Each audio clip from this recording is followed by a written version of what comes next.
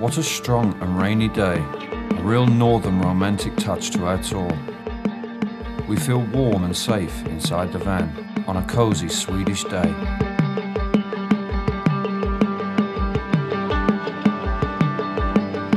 We visited the University of Malmö and the famous design researcher Pelle Ehn and his colleagues.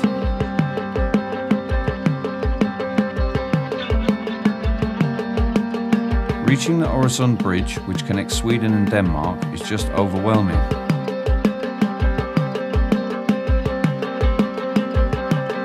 Eric's still stuck on our minds.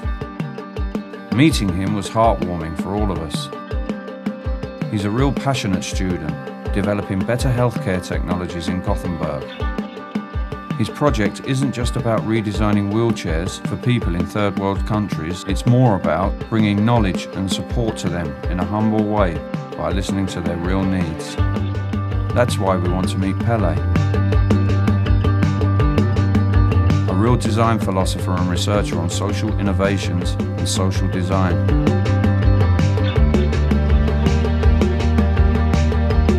What does social design really mean for us, our students, and our societies?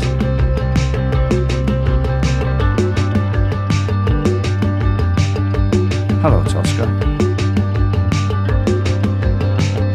In the early 70s, it had to do with how could futures be made local in the workplace in different ways than something that is completely determined by technology and capital. How could people have a say on which technology is introduced in the workplace? In the 80s, we were looking into a new challenge, saying that what if people should not only have a say on the technology being introduced to the workplace, but actually on the very design of technology? That is not de-skilling, but rather enhance the skill that people have. And then we started to come up to the 90s, where, everything is now Silicon Valley, and up to the turn of the century and onwards. People are not so worried about information technology at the workplace. We're worried about information technology and influence in other parts of our lives. It's moved into other areas, moved into the public sphere very much, into people's everyday life, not only their working life. So that's why we have been engaging in people's everyday lives in the neighborhoods where they live, especially if there are controversial and conflictual situations, or we moved into, like with the makerspaces, other ways of producing than the factory.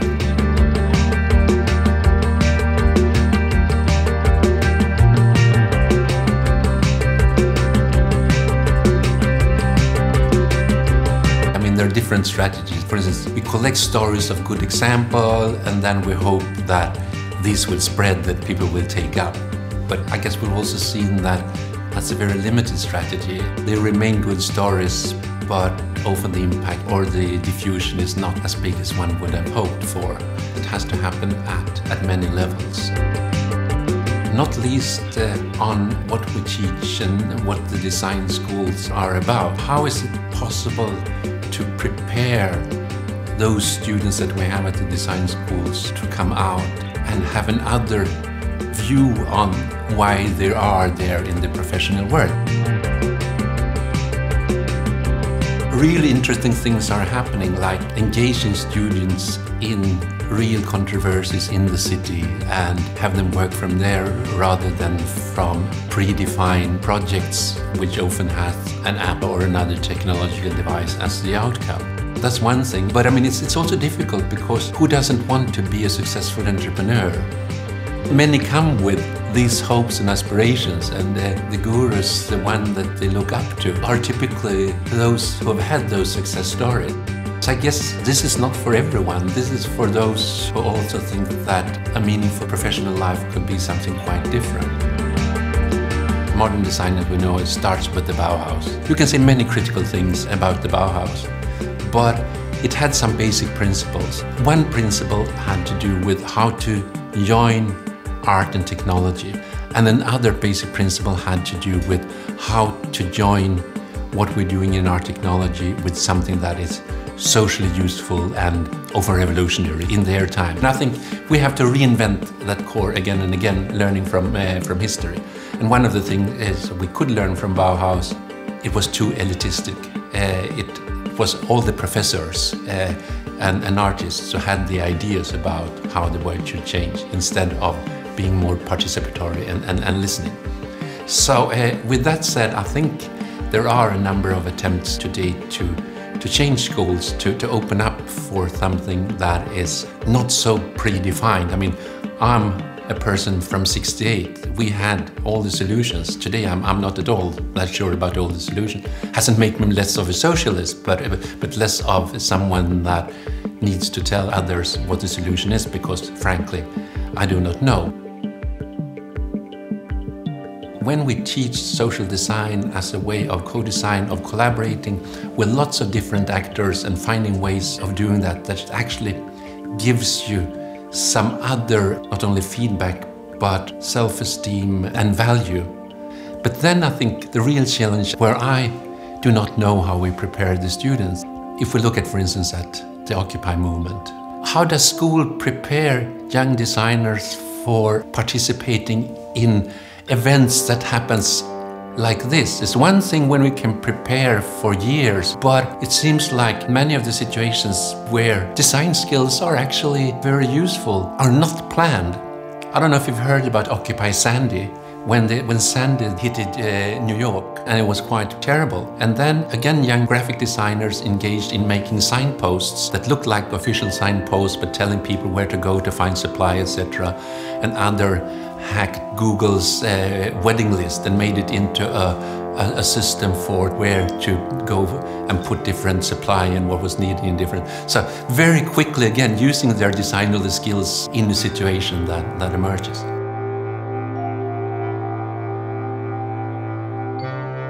But how to act in these unforeseen situations?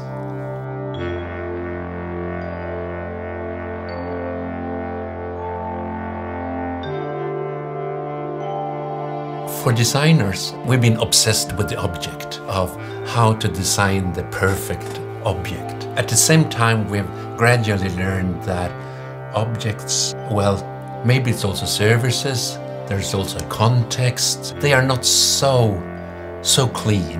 And what Latour did, referencing back to work by Heidegger, is to take up the early concept of object, namely the concept of the thing, or das Ding. Originally, the thing was not an object, but an assembly of people trying to deal with matters of concern, like in the Icelandic thing, so people gather to deal with burning issues. That was the core understanding of object or thing, and then over the years has become a material object. And this twist from object to thing, an understanding that we are designing things rather than objects, has meant a lot to us. To summarize, again, going back to where I am in the idea of that design also have to follow the early ideas from the Bauhaus and being something that also is part of taking the democratic challenge of society. The design thing today can be described as two kind of flickering movements. So the one is between the object or the thing as object, and at the same time the object as thing in the meaning of an assembly of people who meet to deal with an issue. So it's this flickering. Now it's an object, now it's an assembly, now it's an object, now it's that's one key understanding. And I mean, it doesn't really fit with how we normally think, but it makes a lot of sense in how to think and how to approach ideas. The other aspect that goes together with this in the design thing is the idea of making. You know, we talk about making decisions. What's the making in making decision? And one way to think about the making in making decision, that's what we do in the parliament or in the assembly, where we gather to deal with just controversies, and we have some kind of apparatus for this. And that's central to democracy, that we have some kind of parliaments, maybe many parliaments.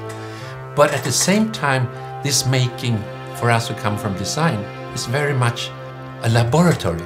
It's a laboratory where you do experiments, where you try to do things with materials, try to change materials, move them into something different. And the interesting thing is that the Parliament and the laboratory, they share a lot of key features. They're both about how you represent. They are both very much about what is present, what is part of what's being done. So again, we have both now this flickering between laboratory and Parliament, and also the flickering between object and assembly. So this is what I think about the design thing. It's very much inspired by that book, but then developed into different kind of practices over the years, and not least in our last book on making futures, where I think that is key to all the cases, this idea of the flickering between the object and the assembly and the laboratory and the Parliament in terms of the making.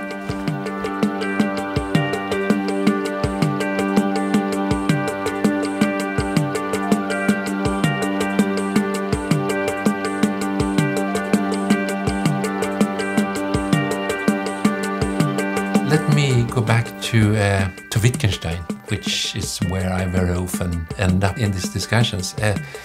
He had a concept of what it meant to follow a rule in practice. And we all think we know what it means to follow a rule. So it's, if I say 1, 3, 5, I'm pretty sure you would say 7. That's the normal rule following we have. But let's say I say 1, 3, 5, and you say, shut up. That could actually be the right answer, because to follow a rule in practice is not to follow a rule 1, 3, 5, 7, but it's to take the correct next move. And we only really know if that move is the right one or not until we see if it's approved by the others. It is something that very often comes up in the very making. It's not pre-planned.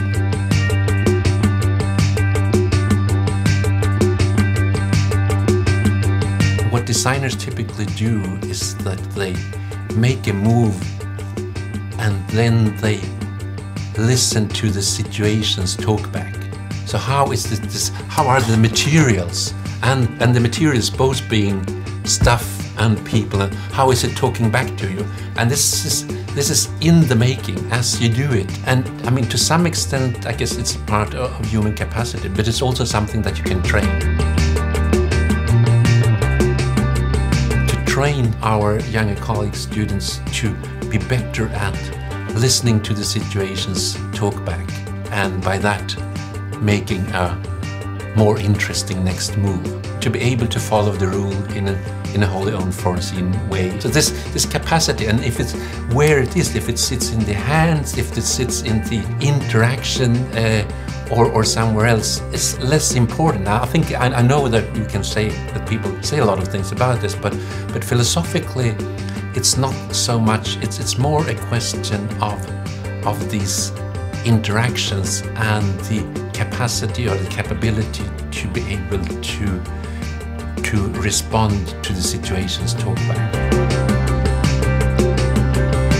What you basically do is that you build up a repertoire of examples, and these examples can be social cases, they can be different materials you've been working with, they can be different artifacts you've seen, they can be certain situations that you know, or it can be different houses or different textures, but you have a big repertoire of this, and the competence is in the specific situation to activate this repertoire and say, oh, this looks a bit like that building by that and that, but it's also a bit like that, and I could go on top of that and do so and so.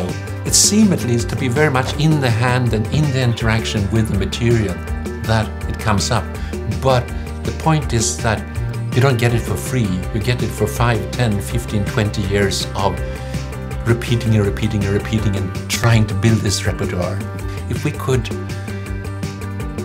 support the students with an environment where they can build up a repertoire around such situation and how to act in them, that would be wonderful. When we started the School of Art and Communication in 1998, we wrote a manifesto for a digital Bauhaus, which acknowledged all this heritage, but tried to see how can young people today interested in new technology, new media, etc., how can they transform this into something that is socially useful and interesting without repeating the elitist legacy that we have. So for the last 10 years, I've had the privilege of learning a lot from younger colleagues that is taking it on now in different directions. And as we were talking about earlier, what's happening at the schools, I don't know, and I'm not sure we're good enough at inspiring. Those are the students now, but I'm hoping that we still can create environments that are inspiring enough to build up a repertoire of examples beyond design as we knew it and beyond business as usual.